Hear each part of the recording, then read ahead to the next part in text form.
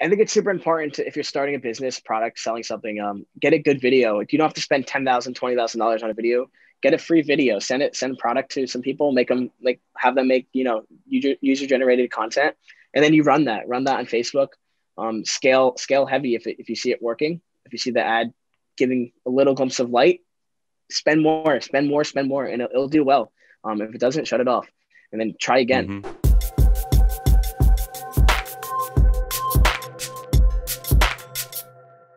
All right, I'm here with the one and only Gregory Meade. Greg Meade, thanks so much for being here, man. Thanks for having me, man. Appreciate it. Greg, you're the CEO of CrossNet Game, which is basically volleyball meets Foursquare.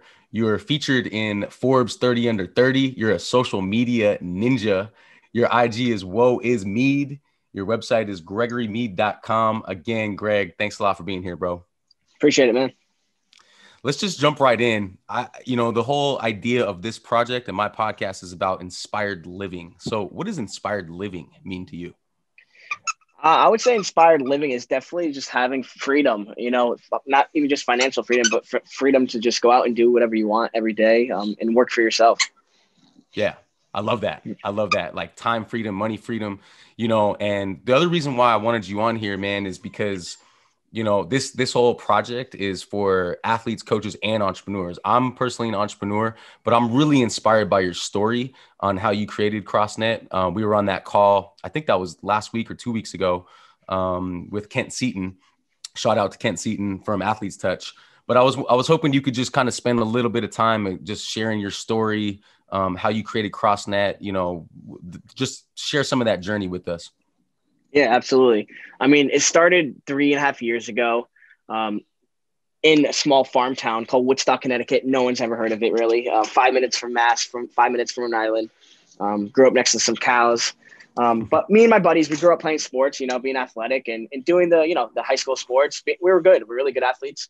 But one day, my partner, Mike, and really good high school buddy, called me up and he said, "Hey, Greg, let's do something," and he came over that day and we just literally just pounded out different ideas until we thought of CrossNet. And the next day we went to the store and we just rigged up 2 badminton nets and cut them up and intertwined them and stuff.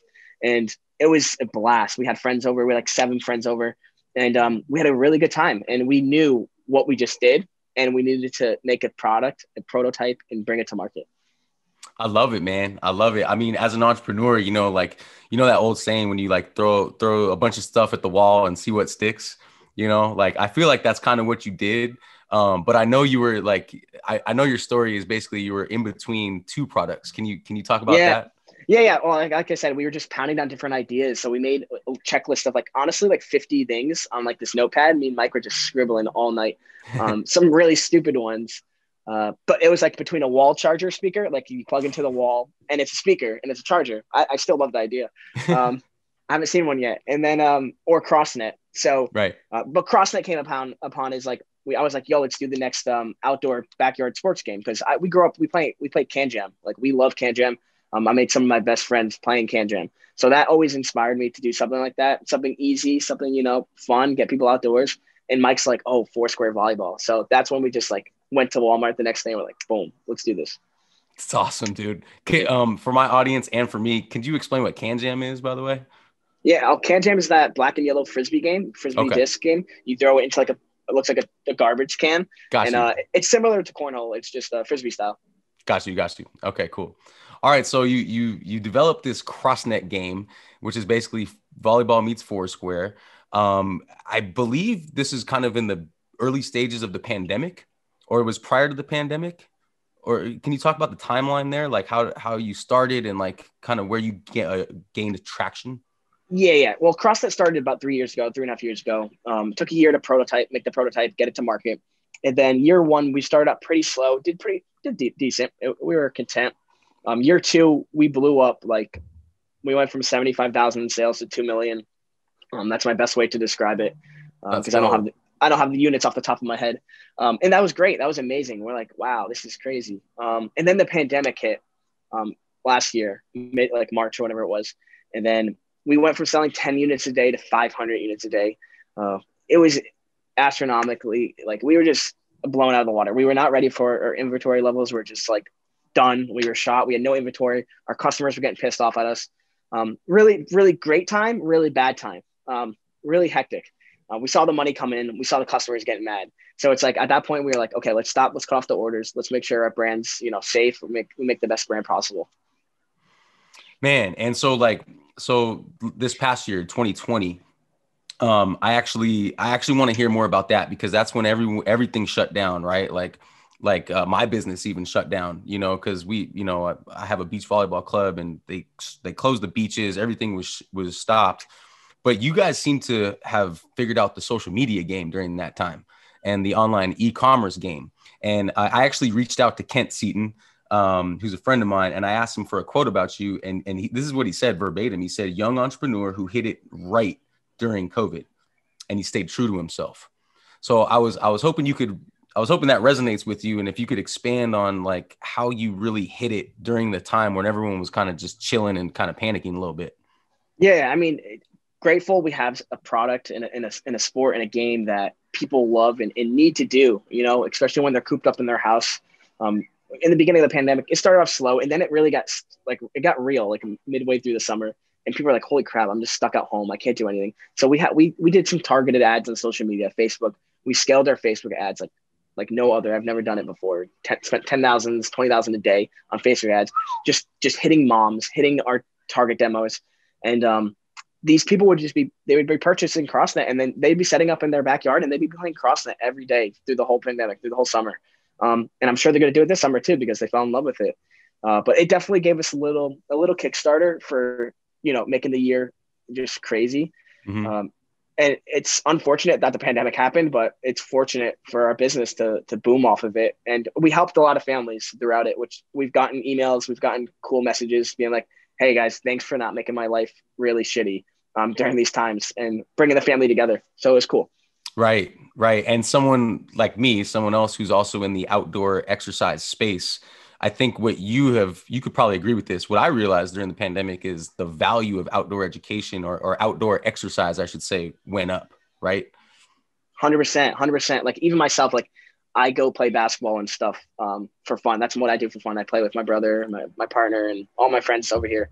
And I remember they were taking the nets off the hoop. Yep. And I couldn't play anymore. So I was like, wow, okay, like this is a serious problem. So yeah, it's super important to get out throughout the day, and like mental health.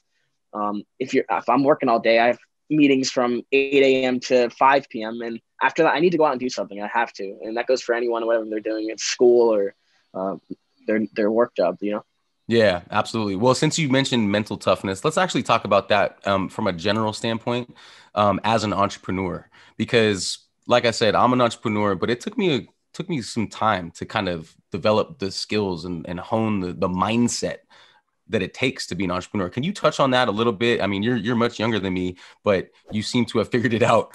And just kind of touch on like what it really takes mentally to become a successful entrepreneur. Yeah, I mean, everyone has different backgrounds. You can come from money, come from that. But like me, I grew up struggling with my family. So like I knew I had to get money somehow. So I knew that I had to hustle. I hit a spark, and I just really had to turn it on. But as an entrepreneur, you can't stop, and you can't take a day off. Like you're going to set yourself back, and you got to work on the weekends. You got to grind around the clock. And then eventually you can, hopefully have a team under you one day, and you can, ease out of that 24/7 grind mode and focus on yourself. But yeah, you got to struggle, you got to sacrifice, and you got to be willing to spend your money and put your all into it. Love that. Aside from the money, because the money's great, but aside from the money, what's the best part of being an entrepreneur and a successful entrepreneur? Yeah, I mean, I think it goes back to your previous question. It's like having freedom is super important. Like, so don't focus on the money at the end. Like if you're making something, if you're making a product, a sport, a podcast, whatever you're doing, and if you're putting your all into it, it's going to pay the bills at the end of the day. Like it's going to, as long as you create something. Yeah. Create something and solve a problem. And you know what I like to say too, like, I think the main goal at the very, very top, and please agree or disagree with this, but I think the main goal at the top of everything that you do should be a trickle down from time freedom and money freedom. Those two things, like as entrepreneurs, that's what we want, right? Absolutely. 100%. Yeah. And like, what I'm inspired by you is because you created a product that can move by itself. And I wanted you to just kind of go into, let's go back to the CrossNet game now, the specifics of it. Could you talk specifics in terms of learning lessons or pain points from the from like creating the idea of the product to the actual production to the point of sale, like all of that? Can you connect the dots there? I know it's kind of a long, weird question, Yeah. but So I'll start with the production. The production's a living hell when we started it, and it goes for any product of, you know, this size and complications and pieces. It took a year to develop. We'd get samples in 2 months, 3 months. It would suck, so we had to send it back, wait 2 months, and then it'd be a little better. And then 2 months later, we get it back, and it'd be like, okay, it's good, but we're missing this. And then we had to wait another 3 months. So that process is really annoying, and we still go through it. We're still making our product better. We're making new products, but we learn from that. And then once we have the product, with a cool thing like ours is like, once we set it up at the beach, it's all eyes on the game. People walk by it, people film it, people come up and ask to play. I remember the first time we ever took our main prototype to the beach in Rhode Island. We were going to just to play, just the four of us, me, Mike, and Chris, our founders, and one of our best friends. And we were just going to play to have fun, a good time with our game. And we didn't end up playing because 25 kids, teenagers, came up and said, "Hey, can I play?" and started waiting in line like OG Foursquare. And at that point, we were like, "Holy crap, we just did this! Like, we're doing this! Like, it's crazy." And then you'll really see. So, like, in the beginning, we did cool marketing. We did Twitter ads, we did Facebook, and those helped for sure. But like, when we started small, we noticed, like, when we went to a beach in Miami, we go for 2 days, 3 days straight. We realized, like, out of the 50 sales we got that month, 18 of them would be from Miami. And it's like, okay, it's because we played in the beach and people were taking photos and playing with us. Right. So it's cool, snowball effect you see. Yeah, super cool. It's so funny, man. When I was like researching you and the game, and I actually had Ryan Millar on in a previous episode, which he runs the CrossNet podcast for you guys. Yep. And he's awesome. Shout out to Ryan Millar, Olympic gold medalist. Yep. But when I was thinking about this, I was actually remembering my experience in elementary school on the Foursquare court, and I was the king, dude. I love that game. You know, I love holding, like, I don't know if people remember, but you like started this square and then you try to work your way to all the way around, and I loved it.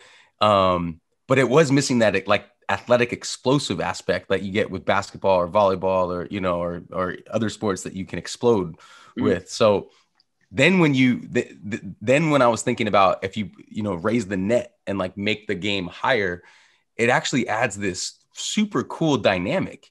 And I'm just gonna open up to you right now. At first, and you've actually admitted this in another podcast I listened to, but as a former pro / semi-pro beach volleyball player, I was resistant to it, man, because I was like, why would I play that when I could just go play beach volleyball? You know, and I want to express that because I think a lot of people in my boat might have that similar thought. But I want to also say this: if you think about what you guys have created in a bigger way, in an entrepreneurial type of way, it's genius because you connected the relationship point, the relative point, the relatability point is what I'm trying to say. So now what you have is if people don't have access to the beach, which is most people in the United States, you know, they can still play because now you can set this CrossNet game up in someone's backyard in the grass. I love that from an entrepreneur standpoint, because now you just opened up your whole market to not just volleyball or beach volleyball, but you made it relatable to someone who remembers Foursquare, but also wants to like jump.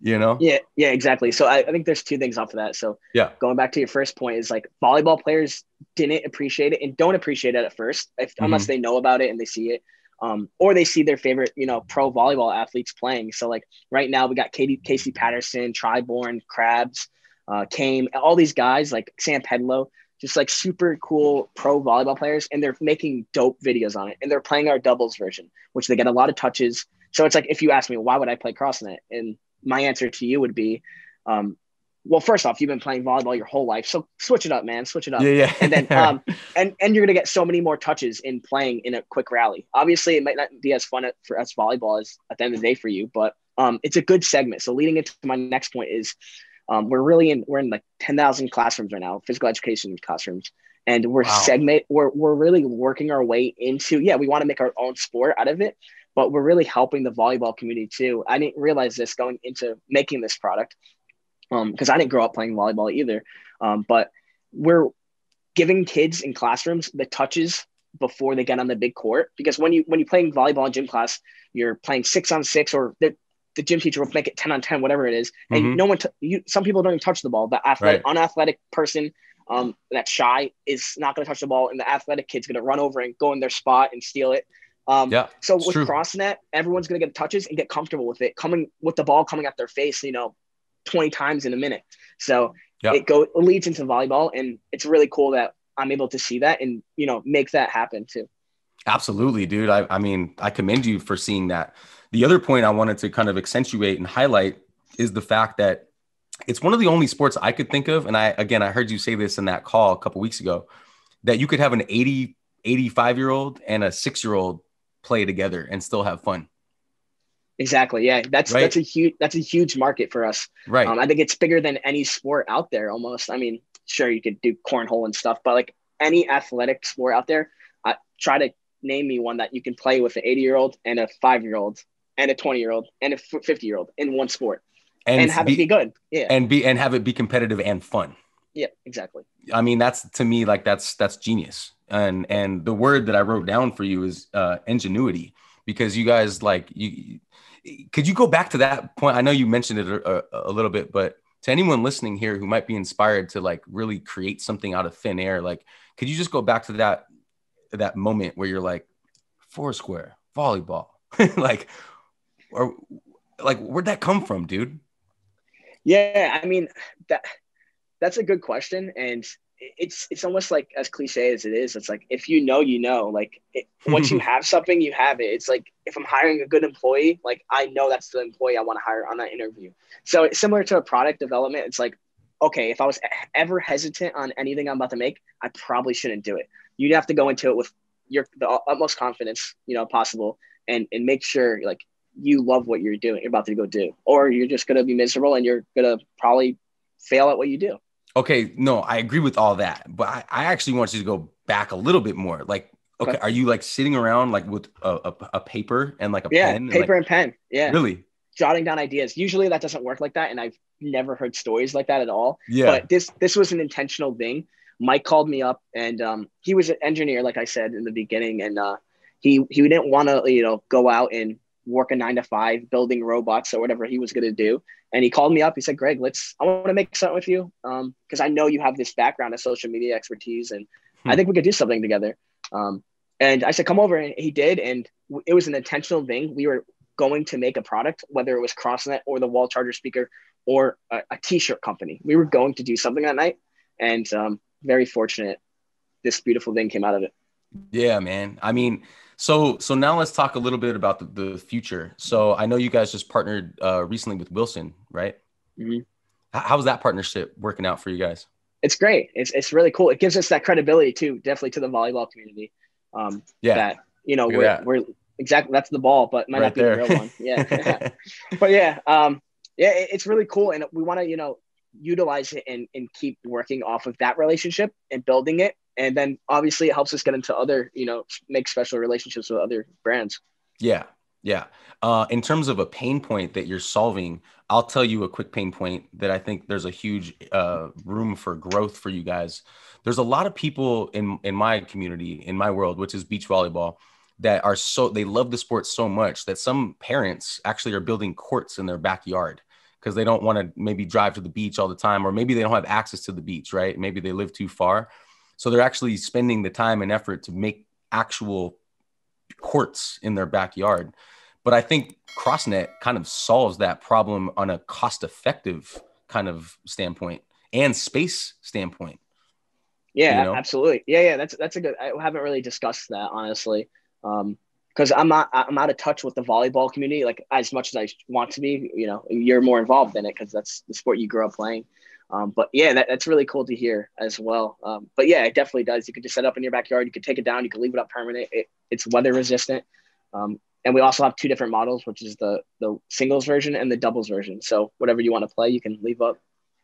Yeah. Yeah, that's so cool. And so I know you just mentioned some of those names that are now playing the sport. You know, I know those guys too. Some of those guys have been on this podcast too. What's been their reaction to everything? Yeah, I think it started off slow. Just to be honest, like Yeah. Ryan Millar was our first guy, really showing love. And then we had Kame in the beginning. We sent him a net and he made a cool video for us. And then Sam Pedlo. And then it's kind of like a snowball effect, like whether it's selling the product, but it's like these guys see each other playing and their peers playing together, and it's amazing because like once they come together and play it, it's a special thing that happens, and like really cool rallies. Like I thought it was Yeah, like one of yeah, the coolest things I've ever seen. Like for sure. playing with them, I got my ass beat, but it was fun. There's I don't know if you're familiar, but I know if you talk to Taylor and Trevor Crabb, there's a baby court in Hawaii called the Baby Court at Outrigger Canoe Club, and a lot of those guys grew up on that baby court. It's basically like a really small net, small court, and you basically grow up. Those guys, Taylor specifically, grew up playing full speed volleyball on this baby court, and it made him kind of in who he is today. He's like the USA #1 player right now. Yeah, What CrossNet could do is it could do that for many different kinds of players. And I want you to be able to see that, like not just a gifted guy like Taylor Crabb, but boys, girls, men, women. Like that's why I was so interested in it, because I saw it. I was like, oh my God, actually, this actually opens up the game, you know? yeah, And absolutely. that's cool. Yeah, I definitely want you to try the doubles net too. Like when get a Yeah. partner and get good other people playing, not like me and my brother. Like get good volleyball players and play with them. Play with 8 good people. You'll have a hell of a time. I will do that. Yeah. A couple other ideas that I had too that I wanted to just run by you. I have friends who are athletic directors at private schools. I think you should get into the private school sector, because this is a perfect sport for like everything we just talked about, right? Like if you can't necessarily play volleyball because all those reasons you listed, but this is something fun that you don't even need to get warm. You don't even have to do a warm up. You could just go play. And so it opens up this realm for maybe kids who aren't so athletic, but they still need that outdoor experience. Yeah, 100%, 100%. I've been there. I've been to the gym classes just like you have growing up. Yeah. The unathletic kids, might be shyer or tend to sit in the sidelines, but if you're getting touches and like you have to do something when it's coming at you, or like you're not going to play. So, but yeah, it's definitely cool, and I would love to get into the private schools. Shoot me over the connect after. I will. I definitely will, because they have the budget for it, right? Like they have Yeah, to spend that budget, and they're constantly seeking for equitable activities, right? yeah, absolutely. They need new stuff. Goes for anything, any store, retailer. You need new stuff, and you need to evolve with what's coming out. And CrossNet will be huge in schools, for years to come. I'm super Yeah. confident in that. Yeah. And then just a couple other ideas, and then we can wrap it up a little bit. But the other idea I had for you, and I want to get your opinion on this. I think this is a really cool celebrity game. You could get celebrities to do little tournaments, and not just celebrities, but like other professional athletes, right? Like I could see like NFL players like going for it and stuff, and even tennis players, and it's just kind of a fun social dynamic that you could do with all kinds of different athletes and celebrities. Does that resonate? Yeah, 100%. We've already had these discussions internally. Like we think of Yeah. everything. It's just Yeah. like when can we do it and how long will Sure. it take to actually get it done? But yeah, celebrity tournaments is definitely on the radar.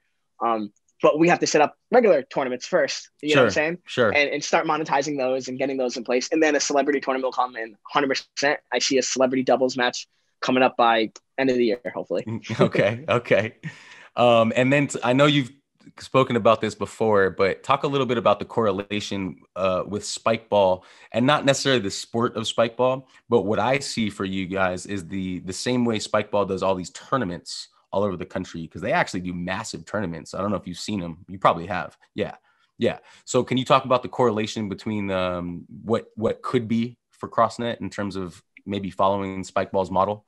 Yeah, I mean, whether it's following or not, we definitely need to get down that route and turn CrossFit into a legit sport. So whether that's setting up major tournaments in certain locations and having 300 people come out and everyone pays a fee to enter, and then they win a big grand prize similar to like AVP in volleyball.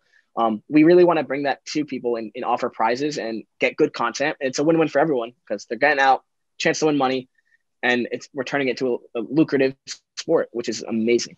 Yeah, no, it really is, man. It really is. I think the main hurdle, like for the volleyball players, is to like just look past, like that initial thing of like, oh, maybe we should just play volleyball instead.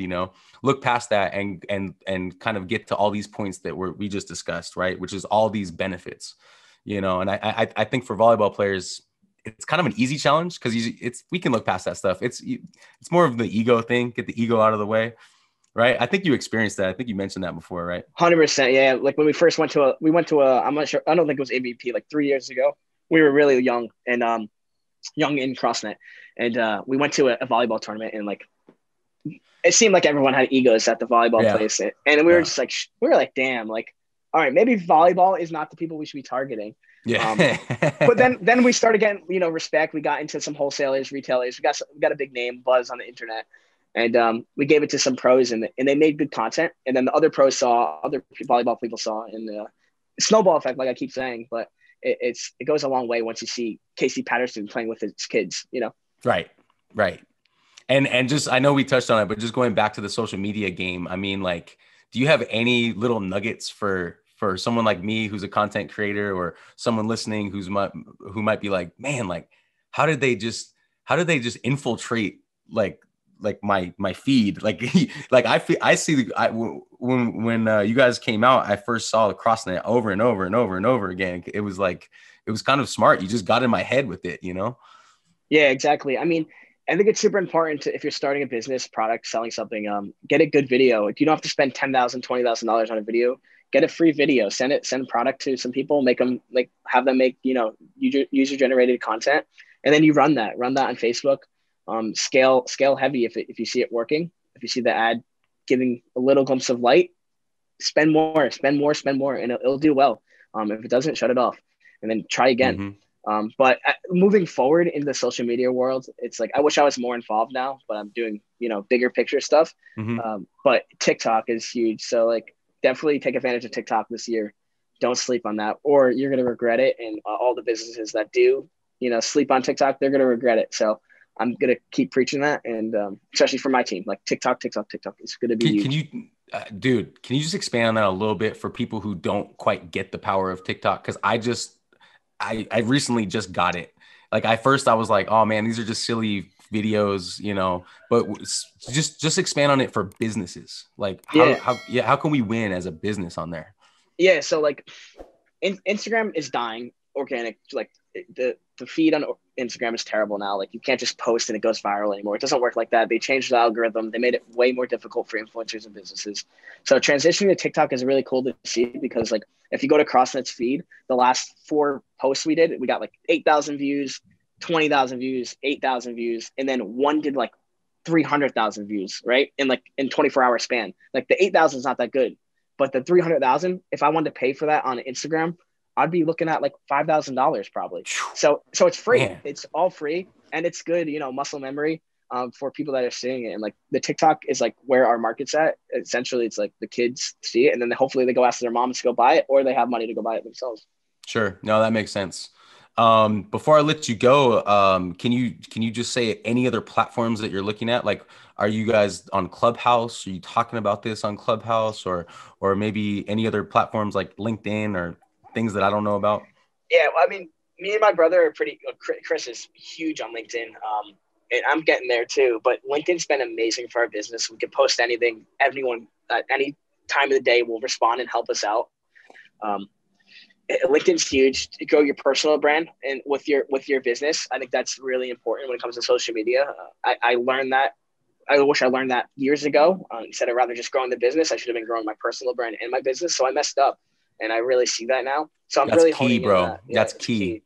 Huge. It's huge because people want to know my story. People want to know my partner's stories and where we came from and how we got to where we are. And, it's cool seeing 20-year-olds make a cool basket sport, So like we have to really get in front of people this year. And that's what we're really honing in on. So LinkedIn, yeah, we try to jump on Clubhouse. I'm not the hugest fan, but I'm working on it. Yeah, I just got off of a Clubhouse room prior to this. It's very powerful, man. I think we could do a whole nother topic just on that. But cool, man, dude. Thank you so much for spending some time with me today. How can people find you, and where can they buy CrossNet? Yeah, you can buy CrossNet at crossnetgame.com or walk in the Dick's, walk in the Walmart soon. You'll see it there on the sporting goods shelves. You can contact me on LinkedIn, Gregory Meade, Instagram, Woe is Meade. I love it, man. Hey, Greg, you're an inspiration to me, and hopefully anyone out there who has an idea, grab a piece of paper and a pen, just like Greg did, and just jot it out, write it out. So thank you so much, bro. I really appreciate you. I wish you continued success, and Thank you, man. I will be a part of your journey. Cool. Appreciate it, man. All right, brother. All right, later. Bye. This episode is brought to you by DAF Global. If you're looking to start a podcast or you have a podcast and you're looking for editing services, hit up my guys, Oliver and Garrett at DAF Global. They're awesome. They help me with this podcast and they take care of all kinds of different services like editing and audio enhancement, and they're great to work with. They're also offering a 10% discount to all Within the Game listeners. So hit my guys up at DAF Global on Instagram and also on their website, www.dafglobal.co.uk.